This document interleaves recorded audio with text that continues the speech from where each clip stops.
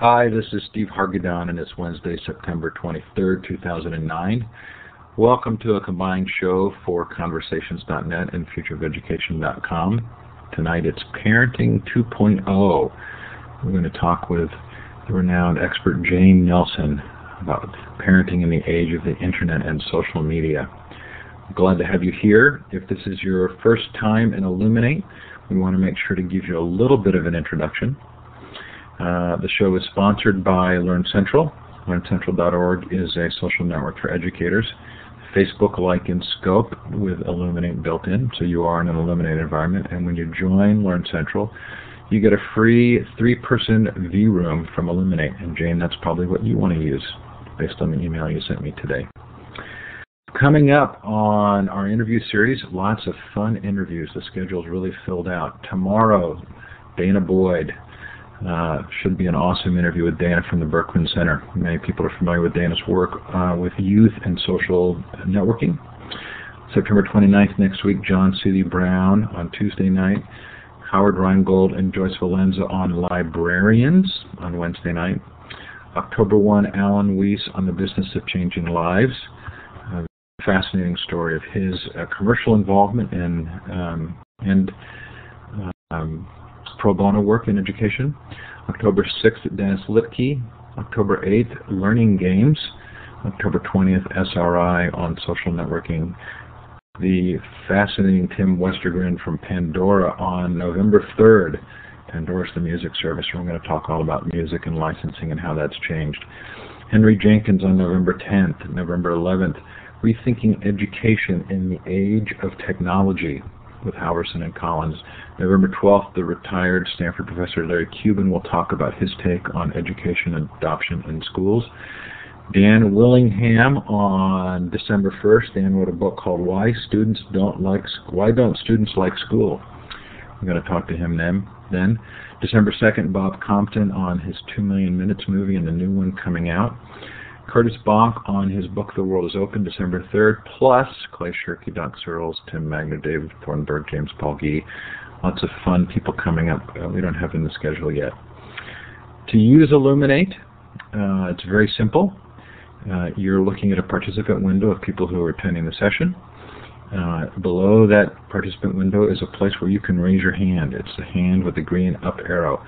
With a group of this size tonight, you should be able to ask James some questions. If you think you want to ask a question through the microphone rather than the chat, this would be a good time to go up to Tools, Audio, and run the Audio Setup Wizard to make sure your microphone is configured correctly. There are little emoticons down there as well, a smiley face, a clapping hand. Here's me clapping for Jane coming on the show. A confused look as to why we don't have more people here on Wednesday night. And thumbs down, all these people are missing great material from Jane. Below the participant window is the chat area where you can leave a message. You can also, you'll notice, send messages privately to other individuals in the show, but do be aware that anybody who's a moderator will see those messages. When you do get ready to take the mic, I'll tell you what to do. And then right now I'm going to let you use the whiteboard. So we're going to switch to this map, and to the left of the map you should see some different icons that give you options. I want you to look for the wand with the red star at the end.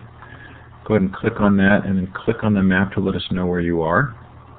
And at the same time, if you want to shout out in the chat where you're listening from, maybe the time and the temperature.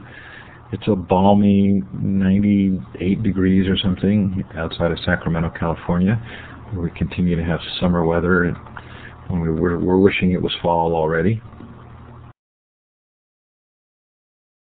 So it looks like a U.S.-only group tonight.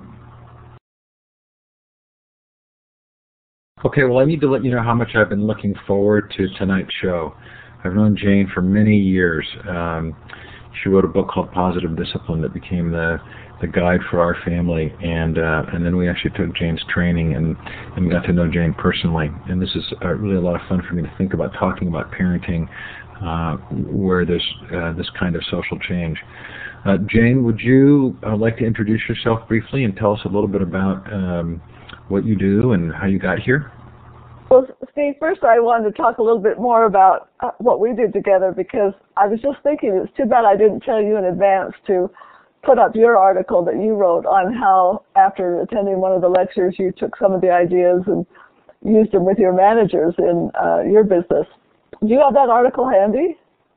Well, I could say that I couldn't find it, but I probably could find it. I'll pull it up and we can look at it later. Well, eventually that would be kind of fun, but it's like, so many, many years ago, I now have 7 children and 20 grandchildren, and I wanted to be a good parent and didn't know how, and so I would be too strict until I couldn't stand myself, and then I would be too lenient until I couldn't stand my kids. So going back and forth until finally went into a class where they said, we're going to teach you just one theory and how to apply it in practical ways that really work to help children learn self-discipline, responsibility, cooperation, all that good stuff. And so I was excited about that. And it's the theory is based on the work of Alfred Adler and Rudolf Dreikurs.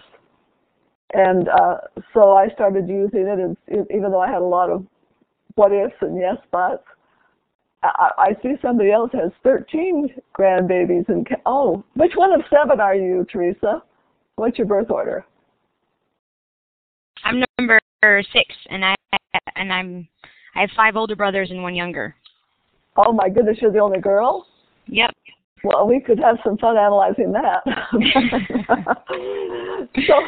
so anyway, it's like I just kept learning and sharing, first in just little parenting study groups, and then for cooperative preschools, and kept learning and kept writing books. Eventually wrote 20 books, I think 18 of them on parenting, and just keep learning.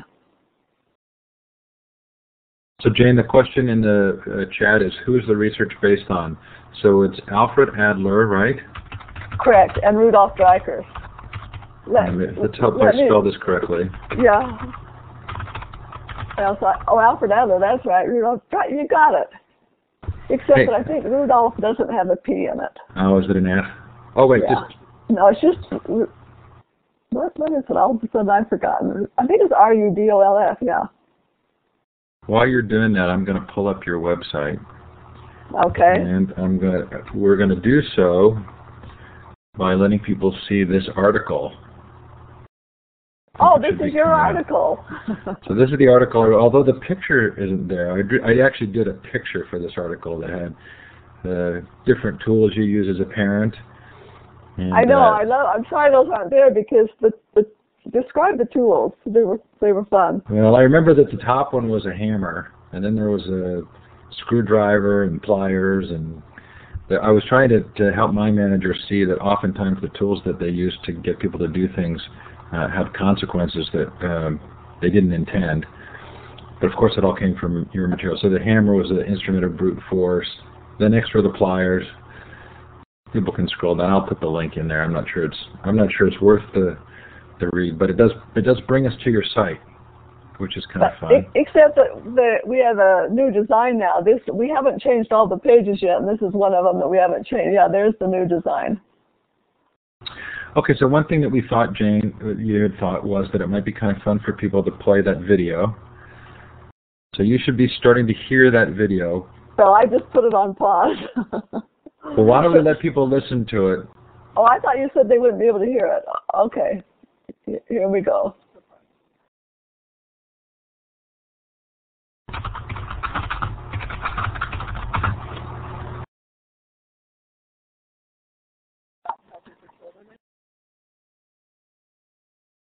Okay, so my video stopped. If you came in late and you're still listening to Jane's video, I'm going to put the link in the chat again. You can listen to it later. But are we ready to close this window down? Give me a green check if you're ready. Where's the green check? There we go. It's at the bottom of the participant window. So Jan, I love that material, and I've got a couple of links here. This is the Wikipedia article for Alfred Adler. Ah. And this is the Wikipedia article for Rudolf Dreikurs. And you're right about the F. See there? Correct. Good. So, Well, this is a great background, and the reason for these live conversations is to look at how things are changing because of the internet. Now, we don't have 7 children in our family. My wife and I have 4, and we feel quite amply challenged with 4. And they are ages 21 down to 11. And we feel like there's a very interesting range because the 21-year-old really didn't have nearly the access to cell phone use and web tools that the 11-year-old does. So we get to watch sort of the variety of experiences. And if you're willing to bear with me, I'd like to show a video as kind of a prelude to our discussion. May I do that? Yes.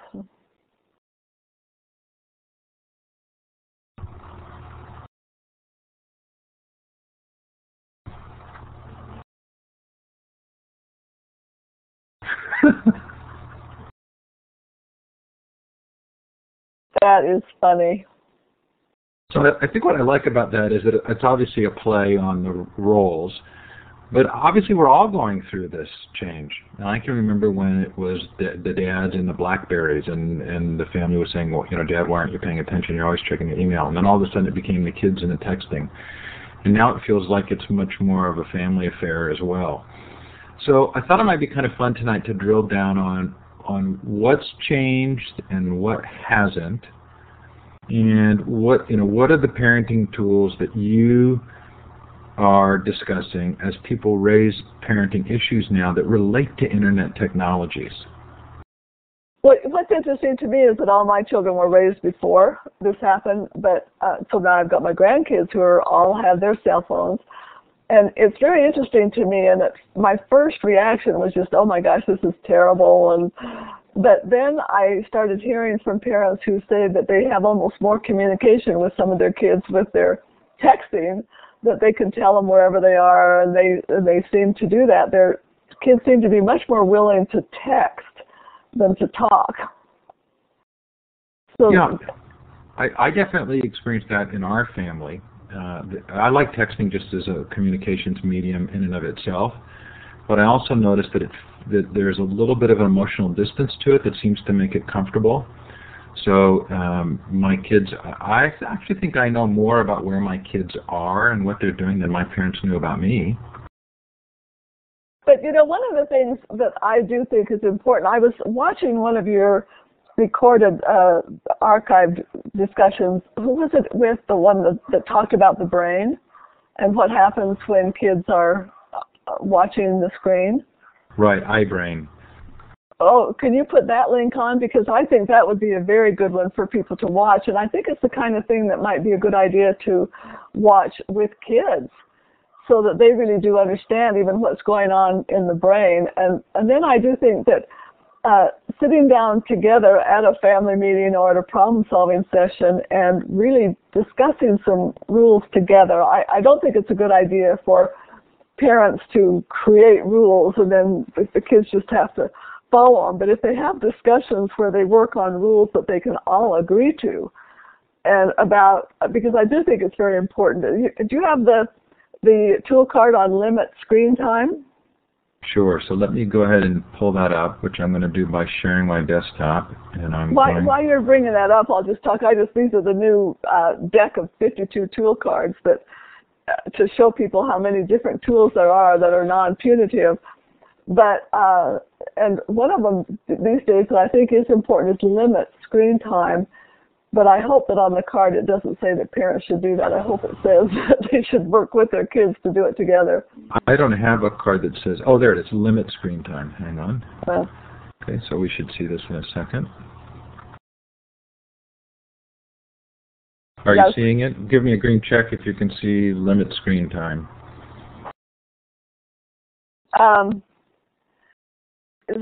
So according to this, for young children, be careful about using the TV as a babysitter. And I remember, I shouldn't just say the TV. It should be what I've noticed is that with my little grandchild now, sometimes they'll just give him his iPhone, and he's sitting there with this iPhone really close watching the Thomas Train movie.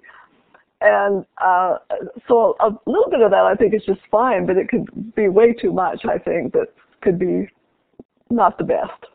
So I think I've heard you describe two principles that I've heard from you before. One of which was family meetings and actually sitting down and talking together about the things that are going on. And then the second was sort of not talking at your children, but talking with them about how are we going to solve this. Am I being accurate there? Correct. But also, I want to address, Matt has brought up a point about not agreeing with number 2. Where did it just went away? Where is it? But a blanket statement that does apply to all kids in situations.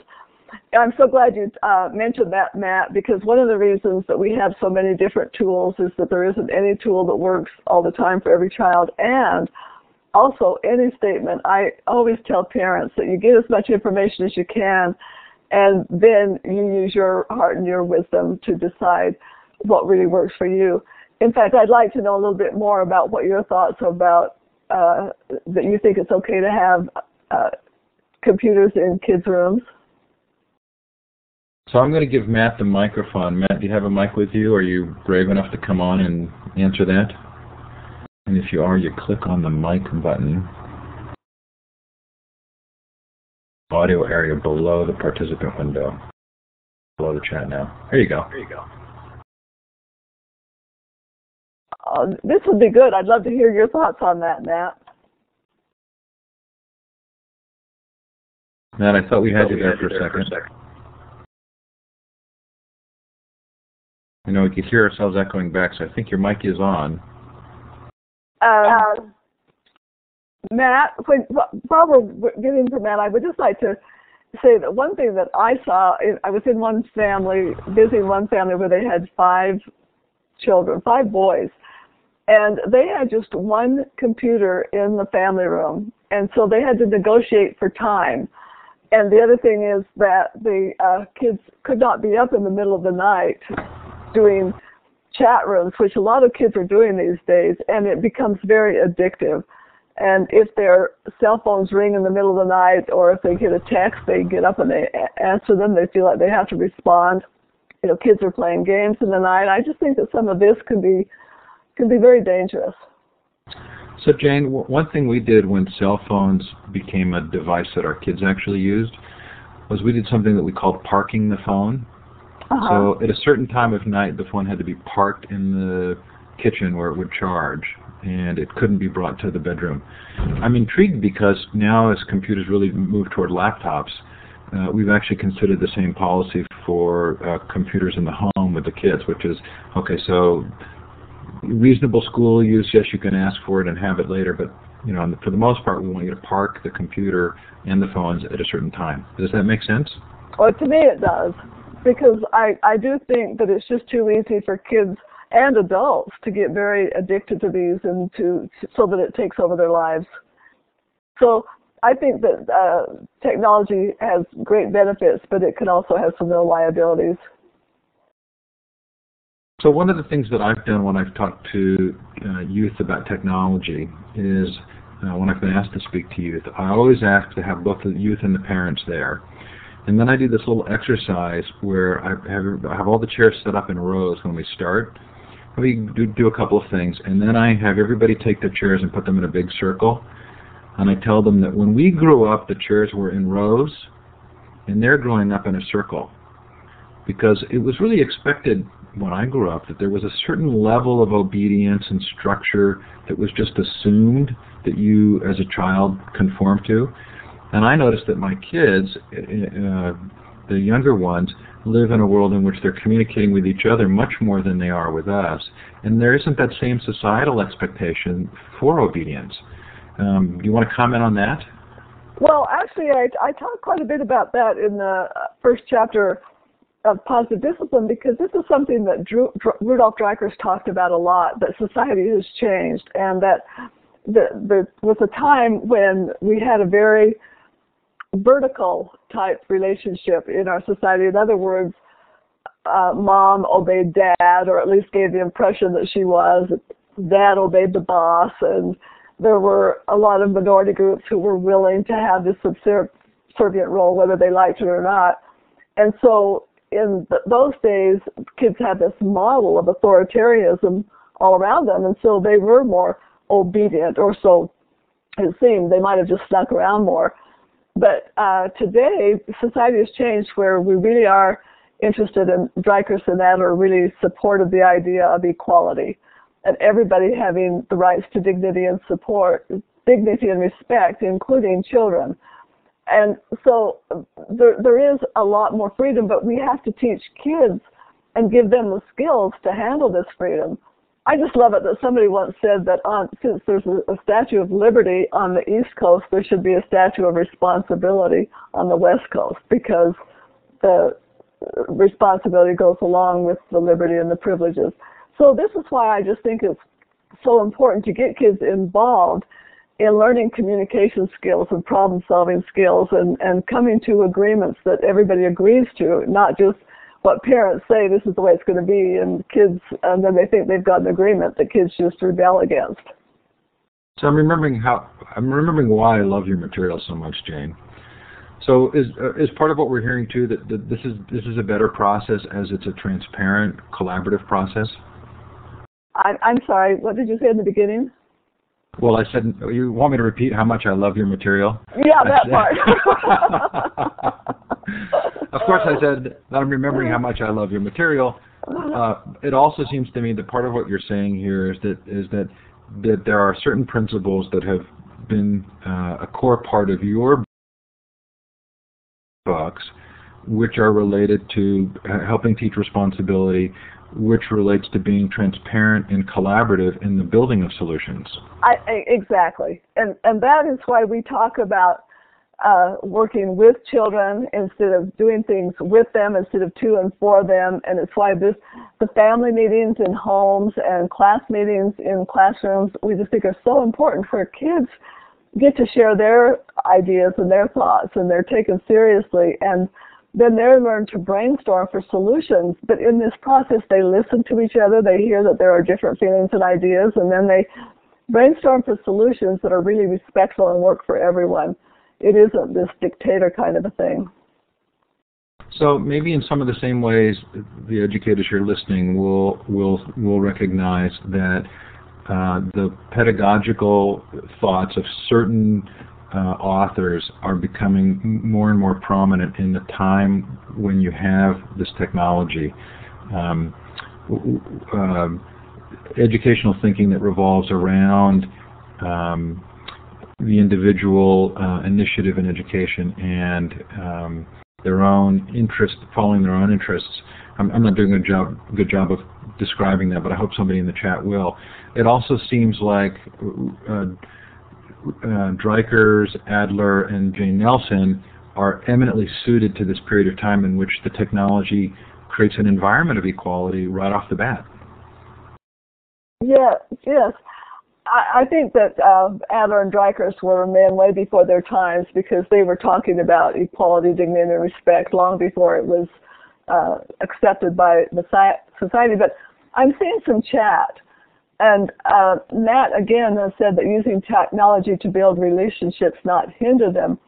And see, I totally agree with that. And I still wish we could hear more from Matt about what he means by this. But to me, this technology just gives more opportunities to talk and discuss what is respectful to everybody and how they can use it. And this is what I was saying, that the parents who really like it because they feel like they have more contact with their children at certain times. And I was talking with two of my grandchildren in the car about texting and why they like to text instead of talk, that they've got their cell phones, they hardly ever talk on them. They just text on them, and they feel comfortable. But they were also recognizing the need that how it could just isolate people if they didn't sit down and talk with each other once in a while.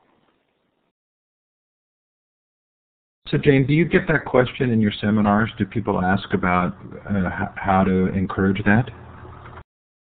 Well, yes. We talk about it all the time, but one of the things that I help parents understand is how they sabotage this often. It's like one of the reasons that kids don't want to talk to parents is that parents don't talk, they lecture. they talk. They tell kids what happened, what caused it to happen, how they should feel about it, and what they should do about it. Instead of, do you have the card on curiosity questions? What we're always advocating is that education means to draw forth instead of to stuff in. And we're always trying to stuff in and then wonder why it goes in one ear and out the other. So when you ask curiosity questions, for example, asking kids, what do you think happened? How do you feel about it? What did you learn from it? What ideas do you have to solve this problem? It's like drawing forth. Okay, yeah, asking instead of telling invites children to develop their own thinking. And they get to participate. On these cards we had to be very brief, but there's just one little example that I do an activity with parents in my workshops where I'll have the telling parent and the asking parent. And the telling parent will say something like, go to bed. And the asking parent will say, what is next on your bedtime routine chart? And the telling parent will say, go brush your teeth. And the asking parent will say, what do you need to do so your teeth won't feel scuzzy before you go to bed? I mean, just these kind of things like, instead of don't forget your coat, it's like, what do you need to take so you won't be cold outside? And it's just much more inviting to kids. We always we process with the kids who role play the kids and ask them what are they thinking and feeling and deciding, and which creates more rebellion and which creates more thinking and responsibility and cooperation. So Jane, do you think that part of the story here is that these technologies are new and they often make adults nervous because we don't know what the ramifications are, so we take shortcuts in dealing with children? Well, yes, but I think it's age old, and it just seems to be that, like, just when I was a new mother and I didn't know what to do, I would be either too kind or too firm. And it's just, you don't ever have to teach anybody how to be punitive. We all know how to be punitive. We all know how to lecture. But learning skills that invite children to want to talk because they feel listened to and taken seriously, and getting them involved in helping to create solutions it's a skill that has to be learned and practiced. Like Matt is saying, it just doesn't work to say do as I say and not as I do. I mean, when we make demands of kids that we model something different, they just get sneaky. So I just think it's so, if we want kids to be respectful, we have to be respectful to them. Like Matt is saying, model. And that's why I really like the tool card on backtalk. I'm not sure you have that one, but one of the things that I just love is saying is don't backtalk back. Yeah, we tell kids don't backtalk back. We tell kids not to backtalk, and then we backtalk to them. And then we wonder why they get rebellious and just go underground. So Jane, I want to ask some questions specifically related to new technology and how you might think, approaches that you might have related to them. One of which is, I think a lot of parents are nervous that their children are living their lives very publicly and that they are putting out a lot of information about themselves on the web. So I think I know how you'd answer this, but how would you answer this if a parent asked you that at a workshop? Again, I would say to sit down and talk with their children. It's like to sit down and ask kids questions about what they think will happen if this gets out and other people see it. What do they think? And see, I think that instead of imposing consequences on children, we need to help them explore the consequences. So they can think about what the long-term results might be, what the consequences might be of them doing this, what might happen if other people see it. Like, I don't know if you saw that video. It was on a talk show. I don't know if it was a talk show, one of those news magazines, where this kid that said something that was sexual on a text message or on Facebook or something, and he got, maybe he was 18. Anyway, he is now considered a sex offender and is listed on all of the sex offender websites, and that's going to carry him now throughout his life. And so I think that they need to understand and explore some of the possibilities of what can happen if they're too public. Well, this is such a difficult arena. I know that in a lot of ways, the story kind of for me last year that I kept hearing was, we're finally getting the police and FBI data. And in fact, a lot of what we thought were the dangerous activities turned out not to be the dangerous activities. So I think in part there's a lot of pressure to our public officials to do something, but people aren't quite sure what to do. So if you were giving that advice, what would you say? About what? Well, let's just say that the issue is sending sexual text messages, and parents are putting a lot of pressure to create laws or rules that relate to this. So how would you respond to that? I think that one of the problems I have with a lot of laws and rules is that people who have inner responsibility and respect for themselves and others don't need the rules. They would just be respectful. And when we have a lot of rules for the people who haven't learned these inner responsibilities and skills, they just go underground and break the rules anyway. So I think that instead of having too many laws and rules, this is the time for parents to sit down and talk with their children, not to or at them, and discuss how to be respectful and what the consequences are. Again, I want to emphasize not imposing consequences on them, but helping them explore the consequences. I want to give you an example of what happened with one of my grandchildren recently. Through texting, and we all know that you can't, sometimes emails and texts don't say what we mean because they don't have the right inflection and they can be misinterpreted. And so she was texting with a friend at high school. I don't know whether it was during class or not, but the friend misinterpreted what she said, got angry, texted her back, and she lost one of her best friends that way. And there was a whole bunch of it. Then there was these sides taken up with these different people, and so it started kind of this fight. And in exploring with her the advantage of sometimes when you can text, you can't give the inflections you mean, and also you might react out of anger instead of waiting until you have calmed down. So I think that whenever these things happen, using them as an opportunity to talk with children about what happened, what caused it to happen, what could you learn from this, what ideas do you have to solve the problem, is very important. So you make the connection, Jane, between the kind of things that we're talking about in the family meetings, and working together to understand and help grow responsibility. Do you want to make the connection to what kinds of things can take place in schools in that regard? Well, this is why we really advocate family class meetings in schools, because again, the schools that have regular class meetings and where the kids, whenever there's a problem, they put it on the agenda. Whoops, I'm getting a tickle. How do I go get a glass of water? I got to go get some water. I'll be back in a minute. Talk. Okay, so Matt, I'm really appreciative of Matt and Steve and Barbara loving the comments here. And I'm curious, because schools often tend to be a command and control structure, are there specific lessons here related to technology that we should be kind of thinking about trying to promote within school cultures? And I don't know if the Castellea group wants to talk at all about what you do at Castellea, but that would be interesting to me.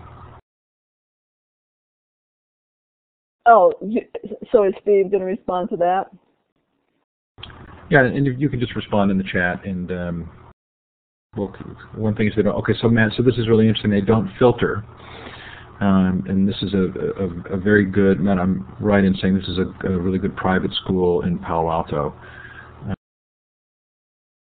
So rather than having the strict control of filtering, I'm guessing you have kind of an agreement with the students as to appropriate responsible use?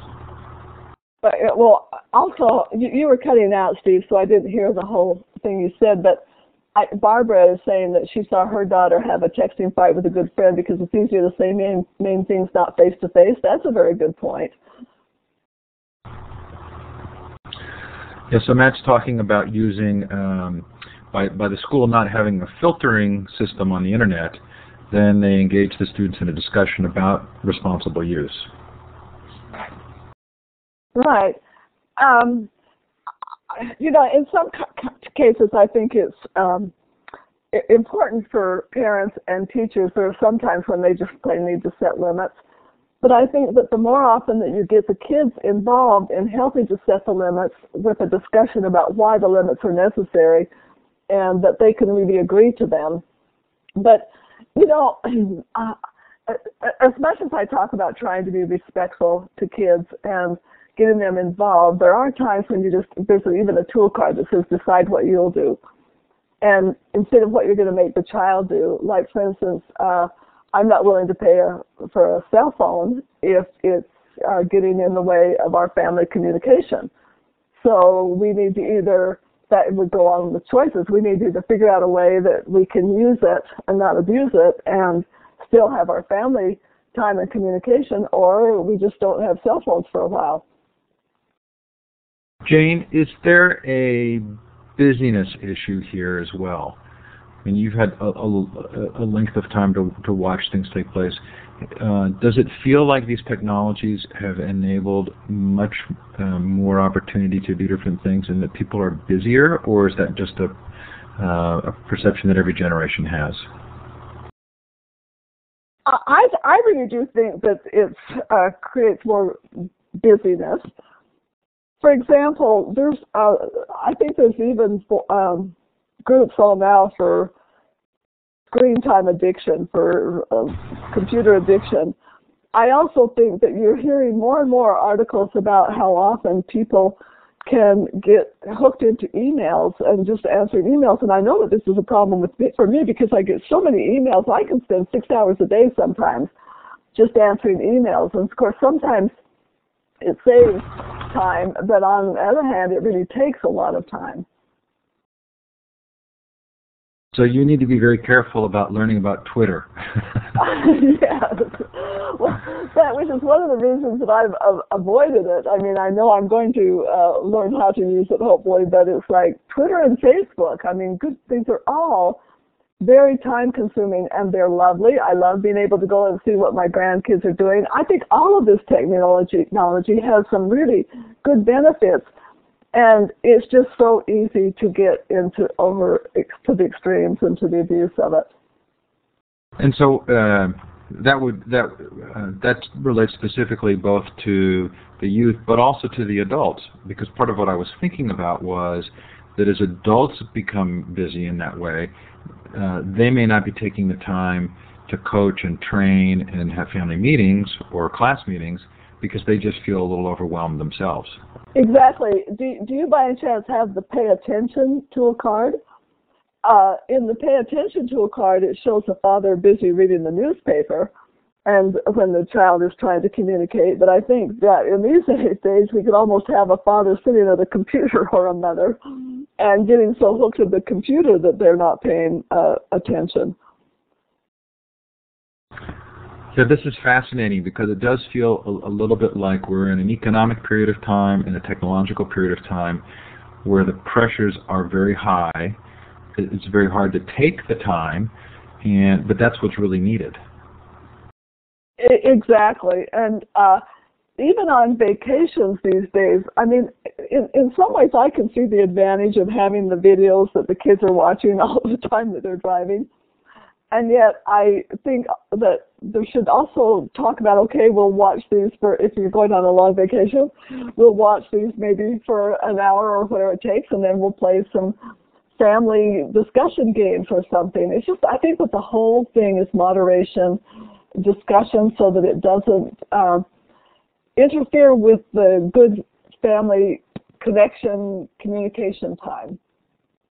So we took a vacation in August as a family together, and at the end we realized that we had only actually watched one movie together, and the rest of the time we had done activities, and to us that was sort of a sign of success. We thought, we actually did it. We did it right.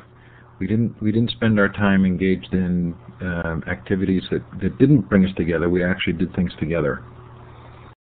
And did you all decide that as a family? No, but I think it was nice. We decided we met and decided all of the activities together, and I'm guessing that was engaging enough that it meant we didn't have to default to some entertainment activities that don't actually bring the kind of closeness that we were looking for. Well, exactly. I think that the fact that they all got together and whoops. Let me get rid of that thing. I think that had a lot to do with it, that the kids were involved in part of it. Matt's saying air conditioning may be more damaging to a sense of community and conversation than the internet, quite honestly. So, Matt, I'm wondering if you're talking about what I noticed, which is we'll walk our neighborhood streets and nobody will be outside. Oh, I wondered what he meant by that. In fact, I'm a big lover of Craigslist, and I bought an exercise bike some months back, and had to go to a relatively poor part of town where we live. And what was so noticeable to me was that there were all kinds of families sitting outside together talking in the evening, which never happens in my neighborhood. Well, but I also want to mention that where I grew up, because we didn't grow up before TV, all of the kids in the neighborhood were out playing games. We were playing hide and seek and run, shooty run and kick the can. And, of course, nobody had fences. I mean, it was a different time, and I feel nostalgic about that. Yeah, there's some other fascinating things going on. There have been articles in the last couple of weeks, Jane, in some pretty prominent newspapers and magazines about how parents don't allow their children to go anywhere alone. Have you read any of those? Oh, I think that's going on a lot because of the kidnapping and all that kind of thing. Yeah, there's a lot of that where parents are afraid to let their kids play out in the neighborhood these days.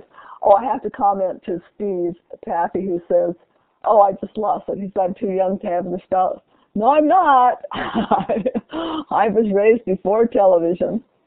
In fact, I can remember, though, I was in high school when television came out, and my dad used to spend hours, I bet a lot of you don't even remember that, trying to adjust the circle on the screen so that it was get the best view or whatever it was.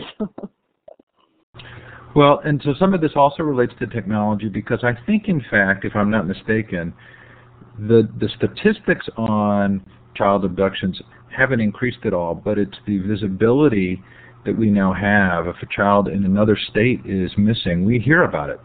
And so from a very objective standpoint, it doesn't seem as though kids are at any more risk, but we're much more aware of it. And there's an enormous amount of social pressure that these articles bring out, where parents who allow their children to bike to school actually face social pressure from others who tell them it's just the wrong thing to do. That is so interesting. I really think that is interesting. I mean, I had not heard that the statistic, because that is another thing. It's like with the media, it's like it's real easy to catastrophize and to make things even bigger than they are because something happens and it's just talked and talked about and made to be huge. So it's real easy to get the idea that it could be worse today even when it's not. That's very interesting. Well, I think there's a lot of passion behind this, and I know that I emailed some of these articles to my own father and said, "Hey, isn't this interesting? One child was walking to school a block and a half or 2 blocks or something, and a police officer actually picked the child up, brought the child home, and chastised the parent for letting the child be alone." And I sent it to my dad, thinking he would say, "Yeah, isn't that kind of sad?" And he said, "Well, I wouldn't let my kids walk very far." And I thought, boy, we don't have a good common sense. We don't have a sense together as a society right now about whether or not it's safe for a child to be alone. Right. And I think that sometimes we forget how different it was or what we do that when we hear other people, but it's like you do hear these tragedies about, for example, kids being left in the car and they die. And so the other day, my daughter was here visiting, just wanted to park the car outside, left the air conditioning on, and wanted to come in for a few minutes. We said, oh, you might get arrested if you leave him out there even for a minute, even though it was just right in the driveway. So we do get that fear created. And I think Lorna points out the media has a role to play, but there are tragic events, and we don't want that event to be with our child. Exactly. Okay, Jane, so we only have about 10 minutes left. I want to make sure that if anybody wants to ask a question, then they can raise their hand and grab the mic or continue to put them in the chat. Did you want to show any others of these cards that you think might relate specifically to the use of technologies, to the new challenges because of this? I'm thinking of natural consequences. Yeah, natural consequences or family meetings, but I also think that maybe if it's only related to a question that might come up, I would love to hear somebody take the microphone to see what that sounds like. Steve or Matt, would either of you like to grab the mic? We could hear you before, Matt. Matt, we can see that your mic is on, but we're not hearing anything from you. Is your volume slider turned up? Can you hear me now okay? Or? Yeah, you're coming through great. Yeah. Oh, sorry about that. I think one of my audio settings was goofed up. Yeah, so Jane, I don't think we're that far off, quite honestly. My only point regarding that, one of your bullet points in one of the first slides, I think it was about the computer in the bedroom. I mean, I totally agree with that. I just think in some situations, we do see some students who are exceptionally mature and have that discipline, that have internalized that discipline and can handle that. And my point is too, with a lot of these issues that we see with texting and the media just love to, I don't know, maybe statistically youth do text when they drive and talk on their cell phones when they drive more than adults. Perhaps that is very true. I just oftentimes think that youth get a bad rap, and I think they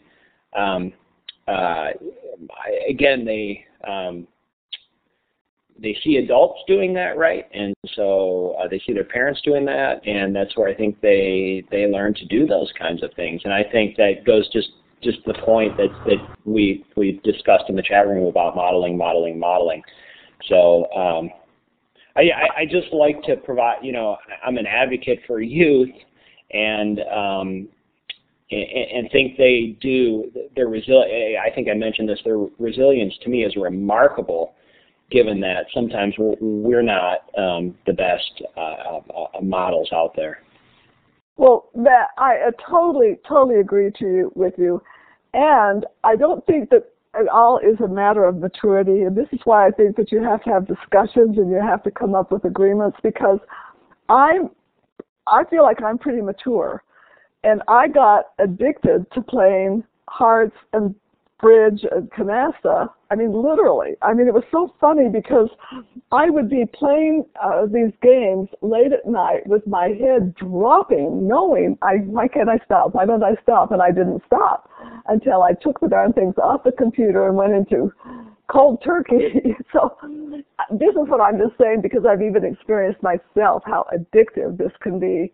And so I don't think that if I would want my kids to not have any supervision at all, or to have any discussion, or to have any guidelines, and because it can be very abusive.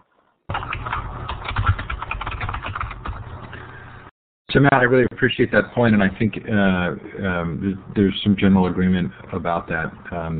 And I know I've had to change my driving habits, because it may not be texting, but I can be distracted, and I have recognized the casualness in my own behavior that I didn't want my kids to inherit. Well, one thing we know for sure is modeling is extremely important. That we've all probably seen that children learn what they live, and so modeling is very important. So Jane, I've put up your positive disciplining site, which is a joy to see you doing that.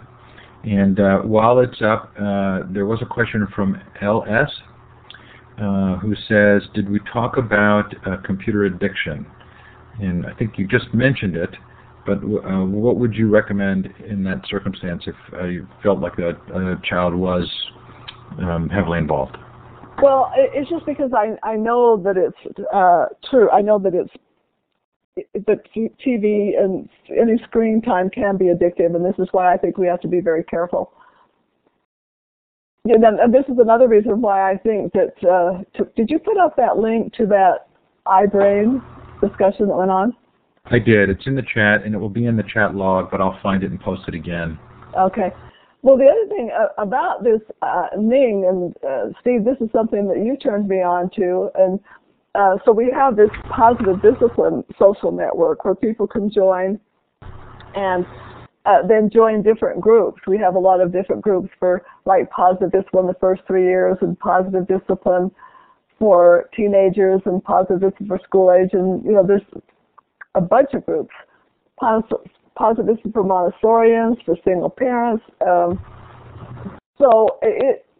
people are being very supportive of each other on these groups, and they give great suggestions and great advice, and people don't feel so alone when they're having problems with potty training and temper tantrums and kids that won't talk and whatever.